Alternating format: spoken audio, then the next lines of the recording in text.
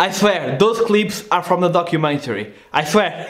What's going on, everybody? Welcome back to another video. And today, by popular demand, we are going to review the Game Changers documentary. I'm going to start by saying what I really didn't like about the documentary. Then I'm going to move on to what I love about the documentary. And after that, I'm going to talk a little bit about the critics of the documentary. I'm going to criticize the critics. And I'm a champion. So the first thing that I didn't like about the documentary, and something that I think shouldn't be there, is the gladiators part. So were the gladiators vegetarian or not? It doesn't really matter. It's not because the gladiators were vegetarian back then that we need to be vegetarian now. It's not because the gladiators ate meat back then that we have to eat now, okay? Because probably they weren't vegetarian by choice, they were vegetarian because that's all they had. The same thing as most people back then. 2000 years ago, people didn't really eat that much meat. 200 years ago, people didn't really eat that much meat. So I know this is a very important part of the story. The gladiator study is why James Wilkes got into the vegan diet. This was his first contact with the vegan diet, but I don't think that they should have gone so deep with it. Maybe they should have mentioned it, but that was it. It doesn't really prove anything, and it just opens up the documentary for criticism. The second thing that I don't think should be in a documentary is something that is in a lot of vegan documentaries, and I really see a lot of vegans use this argument, but please don't use this argument. It's the usual argument of, have you seen an ox eating meat? Sorry, Patrick, I like you, but that's not really an argument. The argument of the gorilla, the elephant, the rhinos, none of them eat meat, so you don't need meat to be strong and to be big. And that's true, obviously, we all know that's true, but just because a rhino eats grass, it doesn't mean that humans can do it too, and humans can build the same amount of strength or muscle or something like that proportionally, obviously. I would even go as far as calling this an appeal to nature fallacy. That is a fallacy when you point to something in nature and justify a human behavior by saying that happens in nature. So when meat eaters use this, it's usually the lions though argument. Lions eat meat, so we need to eat meat. That's an appeal to nature. And pointing to gorillas, pointing to elephants saying they eat grass and they can build muscle, so can we, is also kind of an appeal to nature fallacy. So I really don't like it when people use it, because once again it opens you up to criticism, and it's an easy to debunk argument when you have so many great amazing arguments in favor of veganism, and if you use the bad ones, well, you won't win the argument. The third thing that I didn't like that they put in there is what humans are meant to eat. Are we omnivores? Are we carnivores? Obviously not. Are we herbivores? Yes, we have more biological features of an herbivore. Okay, but that still doesn't really prove anything. What's really important is that we can live only on plants, can be healthy, can sustain athletic performance, can even prevent and reverse some diseases. So if we can live, we don't have the necessity to eat all of the animal products, then why are we killing all the animals and why are we polluting so much? Okay, this is the argument, the necessity argument. It doesn't really matter if our ancestors ate meat or not. It does not apply to current living standards. Nowadays, you can just go to the supermarket and get whatever you want and you'll be healthy on a plant-based diet. Okay, the other part that I wouldn't put in the documentary is when they compare the antioxidant content of lettuce with salmon. Now, obviously, lettuce has a higher antioxidant content. Plant foods have 64 times more antioxidants than meat. Yes, it's true, it's on the documentary and it's true, obviously, but it doesn't really prove anything, because most people, when they eat meat, they are not eating meat for the antioxidant content. When someone eats salmon, if they're thinking about the nutritional value, they may be eating salmon for omega-3s, for example. They may be eating salmon for protein, let's say. no one eats salmon because of the antioxidant content. They may eat salmon with veggies to get the antioxidant content from the veggies. So I don't think you should really use that argument, but as we are going to see later on this video, I think that they did make really good arguments around this one. Next, I really didn't like, and this has nothing to do with nutrition, when James Wilks was on the ropes and suddenly he went from doing 10 minutes to doing 60 minutes on a plant-based diet. There is no diet on this planet, no regular diet on this planet, if you're coming from a regular diet, that will improve your capacity on any exercise by that much, okay? I'm sorry, diet is important, but it doesn't have that much power, okay? Okay, the other thing that I didn't like about the documentary is that they really showed too much junk food, and when you're talking about health, this is a health documentary, I don't think you should show that much junk food, and I know the goal is to show that you can still be vegan and eat a lot of these things. I know for most people it's gonna be easier transitioning with some of this junk food, but because this is a health documentary, I don't think they should have shown that. They should have only shown whole plant foods. Okay, and the last thing, this is not something that they put in their documentary, but it's something that I think they should have put, and that is a part about supplements. I really think that they should have talked about supplements on a vegan diet for athletes and on a vegan diet not for athletes. I think that's important, and it could have helped inform a lot of people. And I'm a champion. So the first thing that I really liked about the documentary is that it finally shows that you can be healthy, you can perform on a plant-based diet, and it kind of ends that myth. And this was the main goal of the documentary, so I think they really did achieve that. Everyone who knows nutrition knows that it's possible to build the same amount of muscle, to have the same performance on a vegan diet compared to a meat-eating diet, but a lot of people still don't know this. So the documentary really ends that myth. It also ends a lot of myths about protein, like showing that all protein first comes from vegetables, all the amino acids are equal, plant proteins are complete proteins with all the amino acids and all of that. I think that's really great. Maybe they should have shown that you might need a little bit higher quantities. It's not very significant, but on a plant-based diet you might need a little bit more protein to have the same spike in protein synthesis. Okay, the next thing that I really liked about the documentary is that they finally show how important it is to eat carbs for athletic performance. Most athletes don't get enough carbs, and carbs give you strength and endurance for your workouts. It's not because you eat more steak that you're gonna be stronger or perform better, but it is because you eat more potatoes, you eat more whole wheat pasta or brown rice that you are going to perform better. So eat your carbs, especially if you're an athlete, eat more carbs. Most athletes don't eat enough carbs.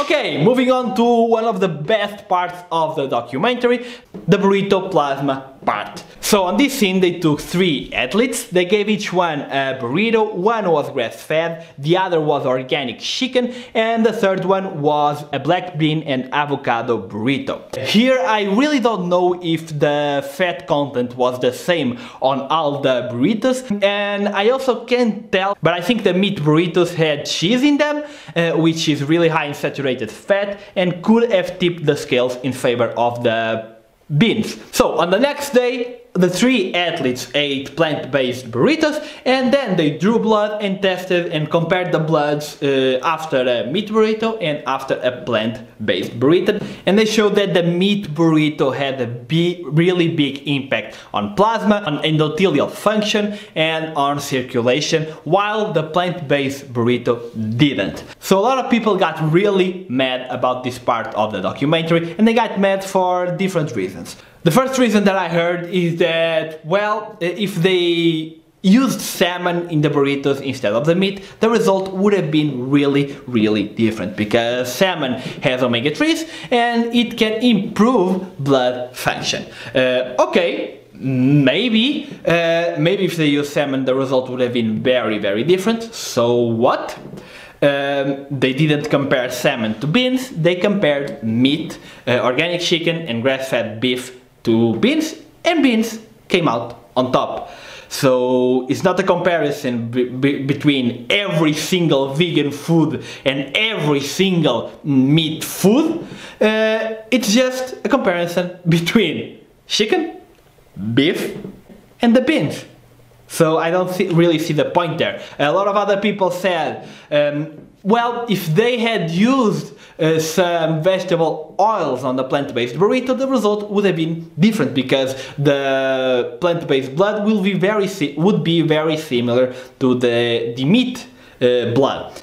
And yes, okay, that is true. I really think that's true. And as we are going to see next, it is true. Plant-based oils also affect endothelial function. But again, they weren't comparing plant-based oils with meat. They were comparing beans and avocado with meat and probably cheese. And the plant-based burrito came out on top. Okay? No one is saying that oils are healthy. No one is saying that all plant-based foods are better than all animal-based foods. Okay, let's look at this 1997 study who split the participants into 3 groups. One group ate a McMuffin, egg and sausage sandwich in the middle of hash brown potatoes with 900 calories, 50 grams of fat, 15 grams of saturated fat, 225 milligrams of cholesterol. Another group had the same exact meal but with a vitamin E and vitamin C supplement, and the other group ate skim milk with orange juice, breakfast cereal, also with 900 calories but 0 fat. After 1 hour and for the next 6 hours they measured endothelial function, and here's what they discovered.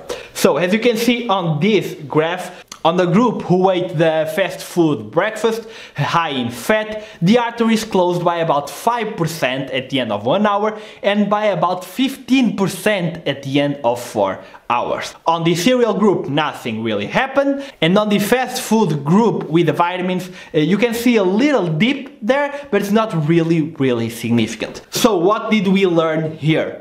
We learned that you should never eat McDonald's. But if you do eat McDonald's, then eat it with the antidote. And the antidote is vegetables and plants. According to this review, there are several factors that impair endothelial function, including increased cholesterol and a high-fat meal. This review has this really good graph that show the impact of different foods on circulation and on triglyceride levels. So the more you go to the right, the higher the impact on triglycerides, and the farther down you come, the higher the impact on your blood flow. So as you can see, the worst of them all is the fast food breakfast that we just saw. Next, we've got olive oil with bread. Then we have cheesecake. Then we have hamburger and fries. Then we have the fast food breakfast with vitamin C and E. Then we come all the way to breakfast cereal that had no impact on triglycerides but a little impact on circulation. And then we've got salmon. Oh, they actually tested salmon. And what does it say? Did it improve blood function? It really didn't. It didn't really hurt, but it also didn't improve. And at last we've got olive oil, bread and vitamin C and E that really didn't have any impact on circulation but had a big impact on triglycerides. Another study compared the effects of several types of fat, olive oil, rapeseed oil, palm oil, sunflower oil and butter, and compared them with the consumption of a low-fat meal. The results? All high-fat meals significantly increase triglycerides and blood coagulation. Really, look at the average difference in triglycerides with the oils and with the low-fat meal, and in coagulation factors. It's huge. Another study also wanted to study the effects of a high-fat meal and compare it to a low-fat meal. They gave one group a meal with 800 calories, 50 grams of fat. This meal had rice, Korean barbecue, egg, milk, mayo, but it also had 50 grams of vegetables. While the other group ate a meal with the same amount of calories, but they only ate vegetables and rice. The result? The high-fat meal circulation got worse, while the other got better. Several studies have measured the blood viscosity between people on different diets. For example, this one study compared the blood viscosity of flexitarians, people who rarely ate meat, ovo-lacto vegetarians, vegans, and people on a traditional diet. The results: the vegetarians had overall better circulation and better lipid profiles, but vegans were even better. Another 1995 study split the participants into two groups. Both groups were eating just 800 to 900 calories a day. That's a huge caloric deficit. One group followed a vegetarian diet, while the other ate animal products. At the end of 6 weeks, the group on the vegetarian diet had increased blood flow, while the other got worse, even in spite of the caloric deficit. All that said, are vegan diets associated with lower cardiovascular disease? And the answer is yes, and pretty much everyone knows this. A cohort study from Harvard published in 2016 involving 130,000 people concluded that by each 10% increase in animal protein, you have an 8% increase of heart disease. These benefits were still there after adjusting for other risk factors. And other populational studies have shown similar benefits. Even in the EPIC Oxford study, a study that is usually used to demonstrate that vegetarians don't really live longer, the consumption of animal fat, saturated fat and cholesterol was associated with a higher incidence of cardiac disease. A 2018 review concluded that vegans have better cardiometabolic profiles, and another one from 2016 concluded that vegans have a 25% less risk of dying from heart disease, whilst a 2012 one set a value of 29%. So does this mean that the vegan diet is better than the other diets to prevent cardiovascular disease? No, I don't think so. It just shows that those who eat more vegetables, those who eat less meat and less processed foods have a lower risk of cardiovascular disease. You don't really have to be vegan. If you eat one egg a week, you probably won't see a big impact if the rest of your diet is really cool. You're not vegan, but you're still reaping the benefits. And the problem with these populational studies is when you compare a vegan population with a heavy meat eating unhealthy population, obviously you're gonna get better results on a vegan group. But if you compare an unhealthy vegan group with a healthy omnivore group, maybe the differences won't be that big. But this is why I really like the EPIC Oxford study, because they actually took very healthy meat eaters and not that healthy vegans, and the vegans still showed significant decrease in heart disease and in cancer. So even an unhealthy vegan diet, a slightly unhealthy, can be better than a healthy omnivore one. That's really interesting. And on this topic, we also need to mention the Adventist study that analyzed 5 groups with different meat intakes, and the vegan ones had the best results. We also need to look at the Dean Ornish and Caldwell Esselstyn studies, who for the first time reversed heart disease with diet, and it was a whole foods plant-based diet. So this is probably the strongest argument, the strongest scientific argument that you can make for a vegan diet is about heart disease, because it really seems to be protective. Okay, moving on, we got the boner scene. So on this scene they gave 3 athletes burritos, a plant-based burrito and a meat burrito, and they measured the frequency and intensity of their boners during the night after the meal. And the results were simple. When they ate a plant-based burrito, they got more erections and stronger erections. Now this is not really anything new, and there's actually a clinical study that is being done right now to test this, so it's gonna be really good when it comes out. But this is really nothing new. We know that diet really has a huge impact on erectile dysfunction, and it's not rocket science. When you have clogged arteries, you have clogged arteries in all your body, including your penis. Because the penis arteries are smaller than the heart arteries, you're gonna get the penis arteries clogged first and then the heart arteries. That's why erectile dysfunction is actually a risk factor for heart disease, because it shows that you already have one clogged artery. And I know a lot of people are thinking, well, isn't erectile dysfunction something psychological? And yes, it is in a lot of cases, but most of the cases it is not. It's clogged arteries, and when you're eating trans fat, saturated fat, cholesterol, you're gonna clog your arteries. From this study, a Mediterranean diet really high in fruits, vegetables, legumes and low in meat decreases the incidence of erectile dysfunction. Okay, and now probably for my favorite part of the whole movie, it's a very small part when they show the difference in package between the plant-based protein and the meat protein. When you eat plant-based protein, what comes with it? You get protein, but you also get fiber, antioxidants, phytonutrients, vitamins, minerals. You get a lot of good stuff. When you eat meat, what do you get? You get the protein, okay, you get some vitamins, okay, but what else? It comes with a lot of stuff that are probably not good for you attached, and we are going to look at them now. So when you eat a lot of meat, you're eating big quantities of heme, iron that is associated with a higher risk of cardiovascular disease, cancer and diabetes.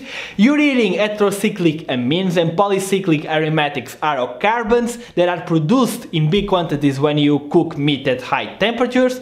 You're also eating a lot of leucine, that is the most anabolic amino acid, but is also associated with a higher risk of cancer. It's anabolic for the cancer cells as well. You're increasing your IGF-1 levels, a growth factor that is increased the most when you eat a lot of animal protein and is associated with a bigger risk of cancer. In the case of red meat, you're eating NEU5GC, a molecule that is associated with a higher risk of cancer. You're eating trans fat, saturated fat and cholesterol, which cause atherosclerosis and raise the risk of cardiovascular diseases. You may also be eating a higher level of persistent organic pollutants that are toxic. You're eating a lot of advanced glycation end products, which are associated with a higher risk of diabetes, heart disease and degenerative diseases.